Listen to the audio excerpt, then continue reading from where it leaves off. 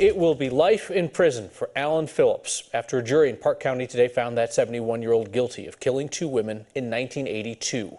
He finally went to trial for the deaths of Annette Schnee and Bobby Joe Oberholzer last year. Their bodies were found in Breckenridge in January of 1982. Phillips was not arrested until last year.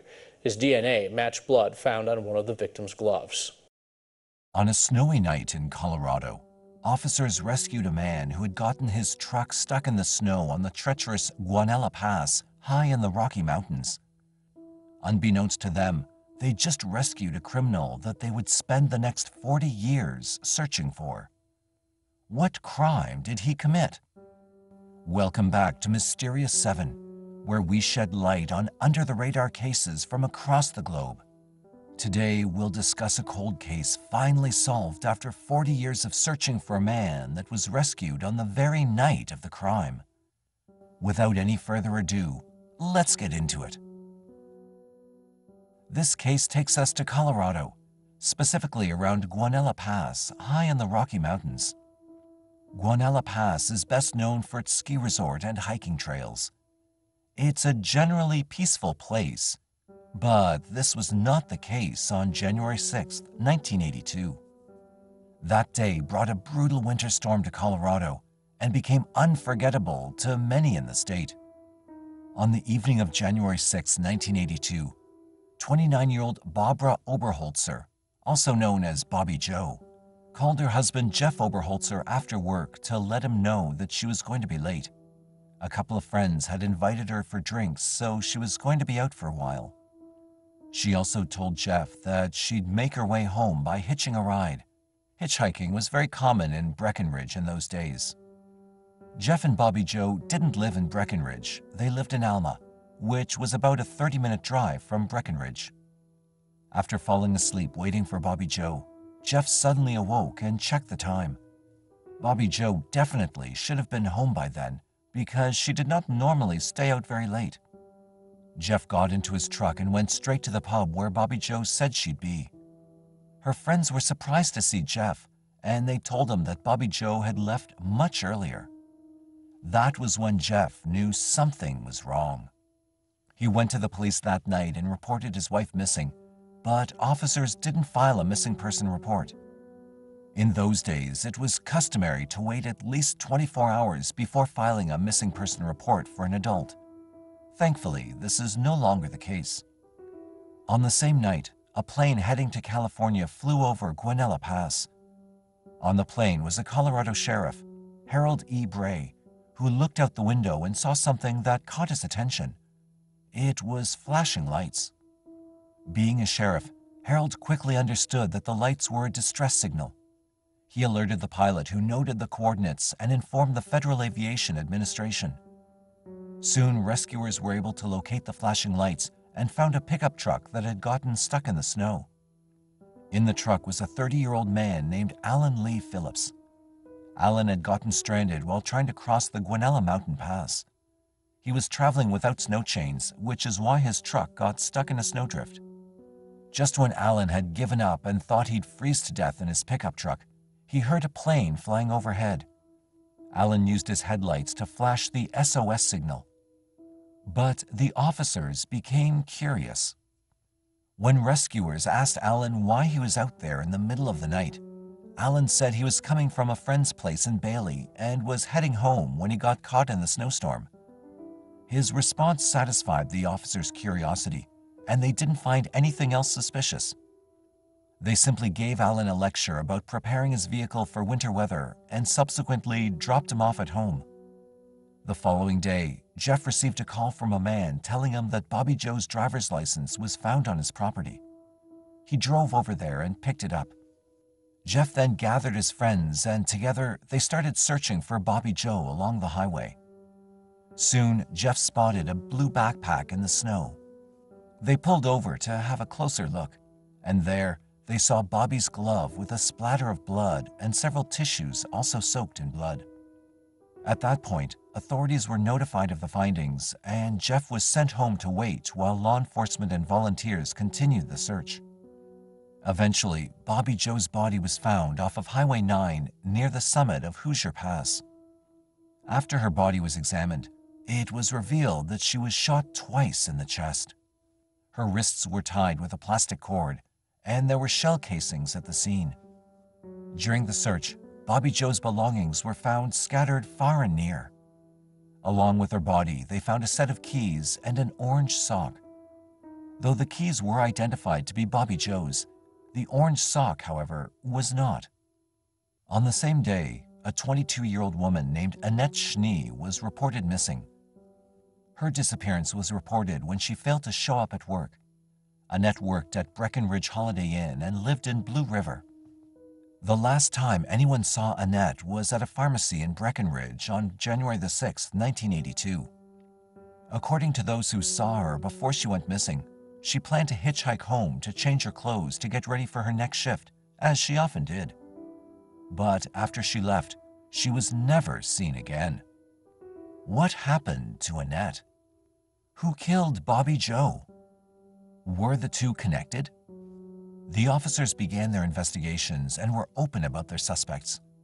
They had set their eyes on Jeff Oberholzer, although no evidence connected him to the crime. Investigators found it suspicious that Jeff had no alibi to back up his claim that he was sleeping at the time of Bobby Joe's murder.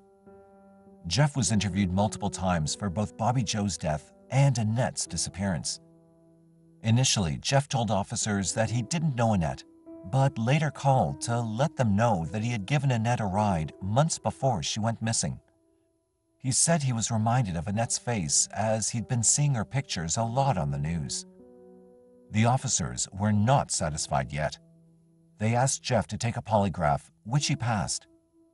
He had always maintained his innocence, as well as annoyance with investigators insisting on his involvement. The investigation continued for months with no new leads. Exactly 6 months later, Annette's body was found on July 6, 1982, in a rural area in Park County, 20 miles from where she was last seen. She'd been shot once in the back. Annette had been sexually assaulted, and it seemed that she may have been redressed by the perpetrator or forced to redress, as her clothing was in disarray. She was noticeably missing an orange sock, which looked like the one found with Bobby Joe's body. After the examination of the two murders, investigators believed that a single person committed both crimes. They estimated that Annette was picked up around 5 p.m. on January 6, 1982, and driven to the remote area where she was sexually assaulted and murdered, possibly in an attempt to stop her from escaping.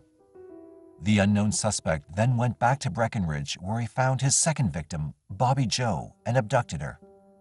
Bobby Joe was not sexually assaulted, but was shot twice in the chest, which made investigators believe that she might have been trying to have a conversation with her attacker when she was shot.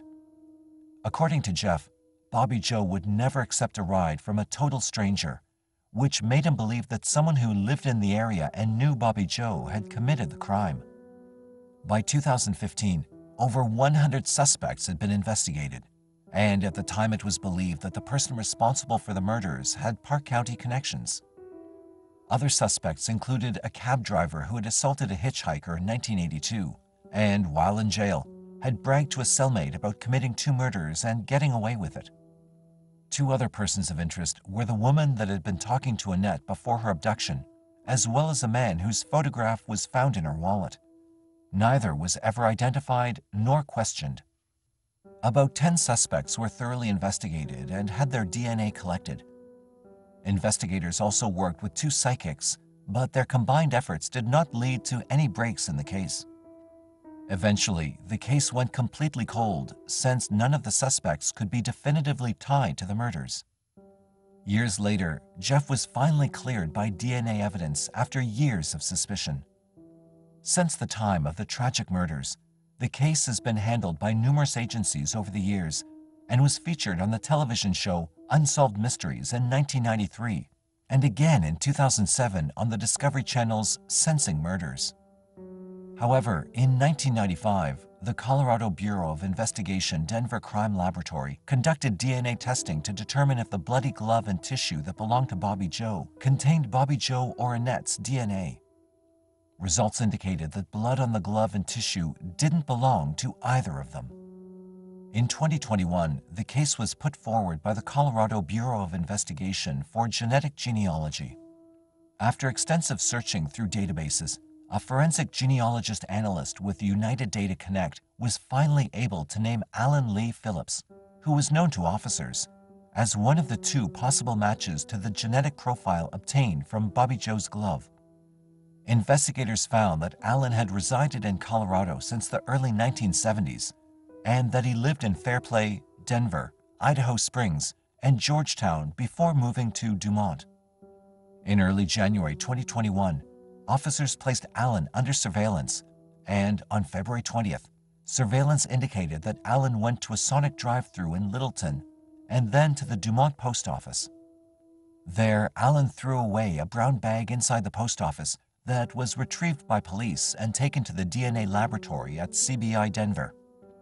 On February 23rd, the DNA samples from the brown bag were tested and found to be consistent with genetic profiles developed from the glove and tissue that belonged to Bobby Joe.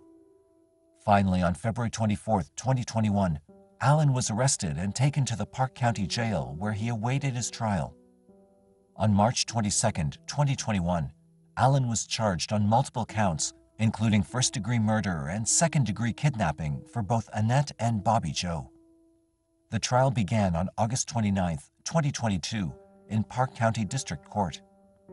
Park County Detective Sergeant Wendy Kipple and Park County Special Deputy Charlie McCormack, who have both been key components in the prosecution of the case, gave their testimonies in the trial. The testimonies included strange occurrences on the night of the murder.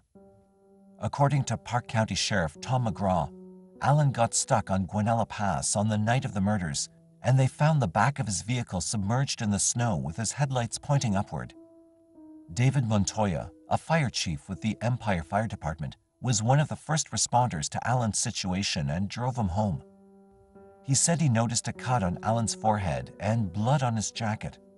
According to McGraw, that incident had an impact on the trial because it placed Phillips in the area of 285, where pertinent evidence was located. This was not the first time Alan had trouble with the law.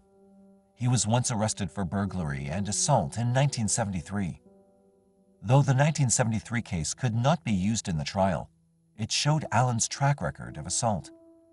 In the 1973 incident, Alan picked up a female hitchhiker coming out of Breckenridge, took her to a cabin off County Road 1, dragged her out of his vehicle, and beat her in the head with a rock. According to McGraw, who narrated the event, the woman screamed for him to stop and cried out, "I have a baby girl." Alan then broke into the cabin, cleaned her up, and dropped her off in Fairplay. The woman went to the police to report the harrowing incident. Alan was arrested and he confessed to the whole crime back in 1973. The night Alan was arrested in 2021, McGraw noticed some interesting occurrences that he shared in court. En route to the Park County Jail in Fairplay, with Alan seated in the back of a patrol vehicle, they passed the intersection where Alan picked up one of the victims in Breckenridge. They also passed the murder scene on Hoosier Pass, as well as the site where he dumped Annette's body in Sacramento Creek. McGraw recalled Alan complaining that he felt like he was going to be sick on 3 occasions at each of those 3 locations. He said he gagged, but he never threw up, but he was impacted by his return to each of those places. On September 15, 2022, after just 5 hours of deliberation, a jury convicted Alan Phillips on all 8 charges in the murders of Annette Shee and Bobby Joe Oberholzer. When Alan committed the murders, he was 31 years old, and even though he had once assaulted a hitchhiker, no one connected the dots. He was never a suspect in either case. He continued living his life normally. He got married and had children with no one chasing him. It was 39 years of freedom, according to Annette's sister, who said, "You had 39 years of freedom, and hopefully now it will all be taken away from you. 39 years of freedom too long." Alan Phillips, who's now 71 years old, faces life in prison. He'll be formally sentenced on November 7, 2022. With the help of genetic genealogy and some very determined investigators, justice for Bobby Joe and Annette will finally be served after 40 years. Let us know what you think about this story in the comment section. And if you like this video, like, share, and subscribe for more. See you at the next one.